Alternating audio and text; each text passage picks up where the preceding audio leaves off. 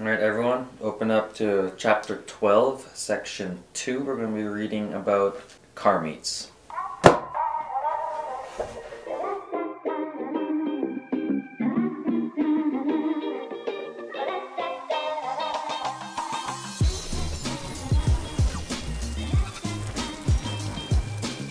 Alright, so as you guys just saw, we are not working on any of the cars today as it is pouring rain outside and it is really wet. So instead we're going to be talking about how you guys can join your local car community. There's actually a question that we've been getting a lot on JDM Icon because I guess a lot of you guys haven't been to a car meet yet, or you guys want to join your car community but you don't exactly know how to, or you don't really have a lot of friends that are into cars but you want to get into cars. So don't worry about it, I got you. I've been in that situation before and it's not easy. So in this video I'm going to be showing you guys my guide to car meets.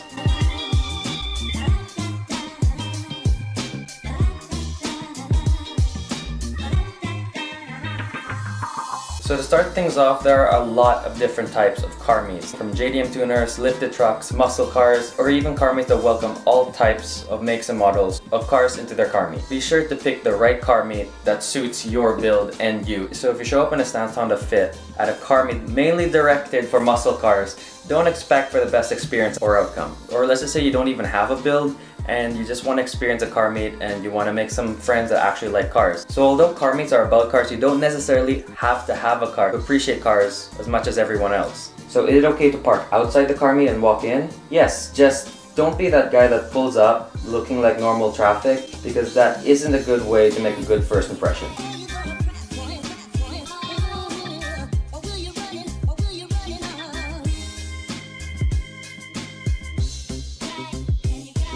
So speaking of first impressions, everyone has one, including your car. So you don't have to be fully built, slammed, track ready, or even have a single modified part on your car. Because a lot of people like myself can appreciate a clean, well taken care of stock car. A good example of this is to clean your car. Now you don't have to exactly detail the whole car and make sure there's no speck of dust or dirt on your car.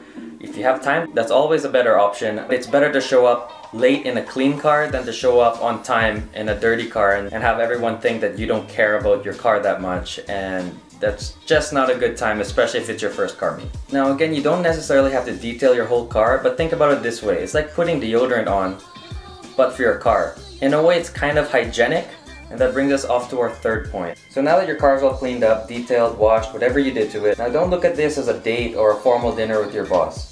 It's a social gathering. You want to show everyone your best self. I know with the pandemic going on right now, there are a lot of restrictions in many places. Let's just say you're lucky enough to be in a place where there isn't a lot of restrictions and you guys are still allowed to have car meets. Most of the time, you have to take the first step to meet someone. For example, if you see a car that you like and there's a group of people standing beside it, most of the time, the owner of that car is gonna be by their car, talking to their friends about their car, because it is a car meet. Walk up to the car, take a look at it, and simply ask them, whose car is this?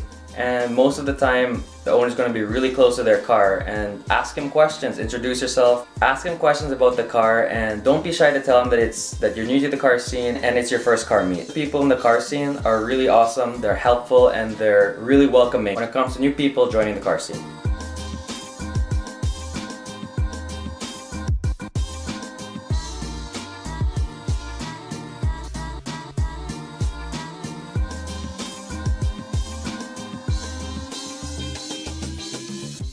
Our fourth point is to be yourself and don't be a know-it-all. Although it's really easy to read up on cars, research specs, 0 to 60 times and top speeds, no one likes it when there's a new guy and he acts like he knows everything.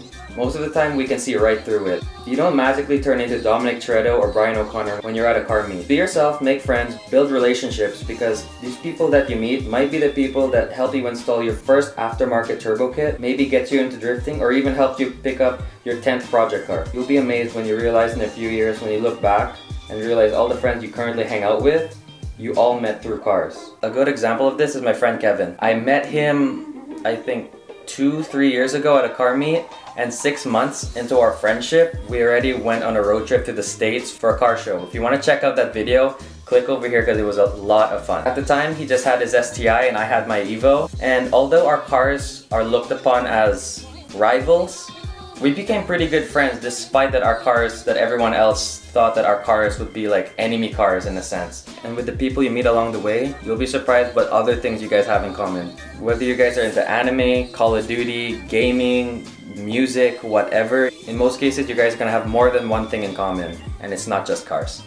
And our fifth and final point for this video is keep showing up. Now, you may not have the best first experience when it comes to car meets, but keep showing up and I promise it's gonna get better, because honestly I don't even remember my first car meet because it was such a long time ago. After a while you start to lose track of how many car meets you've been to. Keep showing up, keep meeting people, don't be a douchebag, and to be honest, you're gonna do just fine. Even if you don't have a car to start with, it's always good to meet people who are into cars that can point you in the right direction to start your first build. So now that the video is over, I hope you guys enjoyed it and it got you guys more pumped to go into a car meet. You can learn a lot of things online, you can read things, you can watch videos on cars, but going out there and experiencing it yourself is a whole new world. It's a whole different experience. And I promise you guys, once you get out of your comfort zone and go to your first car meet, make your first few car friends, and go out for your first cruise, you guys are gonna have such a good time. You guys are gonna thank me later. So I hope you guys enjoyed this video, and if you did, remember to leave a like, subscribe, and I'll catch you guys in the next one. Peace.